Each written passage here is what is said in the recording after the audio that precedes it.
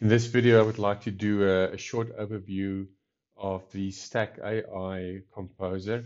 So the Stack AI Composer, you can really compare with FlowWise and LangFlow. FlowWise and LangFlow both are built on LangChain and both are open sourced. And I would say the third product that's the closest to those two is ChainForge. Even though ChainForge's focus is on um, testing prompt engineering and version testing prompt engineered prompts, it's still a design canvas approach to building LLM-based flows, prompt chaining. Stack AI is not open sourced. It's a hosted solution. It's got more of an enterprise focus, a paid service, and you do see refinement within the Stack AI environment. So if here I've got a chain of thought chatbot. So it's one of the templates that's available. So if you go to projects, you can create a new project. Your existing projects will be listed here, and you've got some templates. It looks limited, but the templates are really good. And then if you go, you can create a simple chatbot, a chain of thought chatbot, and more. So if I go back to my projects and I open my chain of thought project, so here you see I have an input and an output, and I've got two OpenAI connectors here. If I go to properties, I can set my model here, and also I can set memory. So there are quite a few things that happens under the hood with Stack AI. One of those is managing conversational context. So normally you need to manage conversational context yourself within the application, and often that's accomplished by incorporating recent conversational history in the prompt. So what's interesting with Stack AI, they encrypt the messages as far as I understand, and they send the messages to a database and they manage conversational context for you. Then towards the bottom, you can also add your API key. A second thing I find interesting about Stack AI, their composer, is that there is no a notion or definition of agents. So with LangChain and also with Haystack agents, Haystack agents, there's this strong idea of creating an autonomous agent. So what I found is interesting with Stack AI, they don't have a defined entity or design component called an agent. But considering this example, in terms of, as I mentioned, Stack AI doing things under the hood, you will see here that I've got this is a screenshot of a chain of thought chatbot I built within Stack AI. And you'll see here I asked a very difficult question. So this is normally a question that an agent would need to decompose by chain of thought reasoning. So the question is, what is the square root of the year of birth of the man generally considered as the father of the iPhone?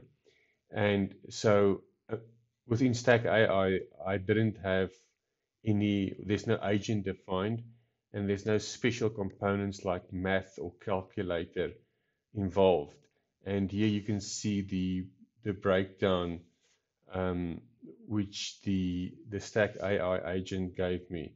So this Stack AI agent only had 4 components, and you'll see the breakdown is thorough, and it's really reminiscent of how a so-called agent would handle this query.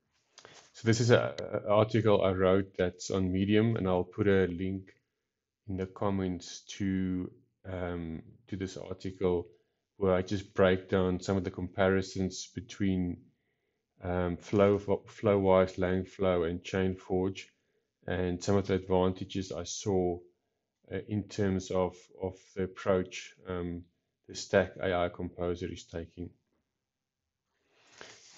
So just looking at the refinement of this whole design development canvas, um, you can play your flow out and see how the flow progresses.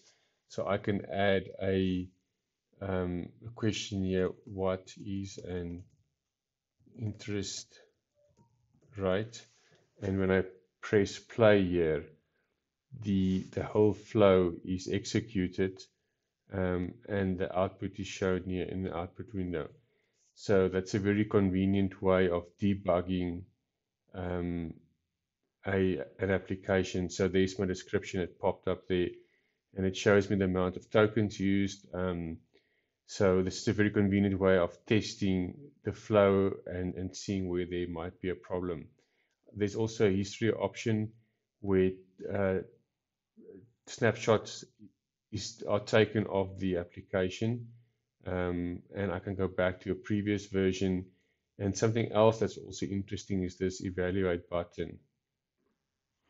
And within the article, I've got a screenshot of the evaluate interface, and basically it gives me the input and the output, and I'm able to add comments for to ground truth the completion of the prompt response.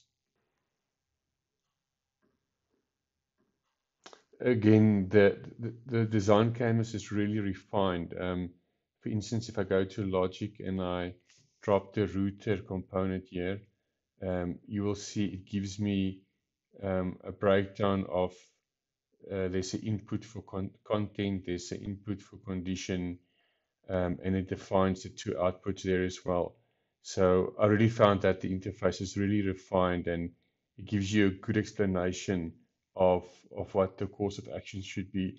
And again, the many of the legwork is done under the hood. So I found with FlowWise and LangFlow, you really had to build out the flow in a very granular basis, which is not the case with Stack AI. And then just lastly, there's quite a bit of focus.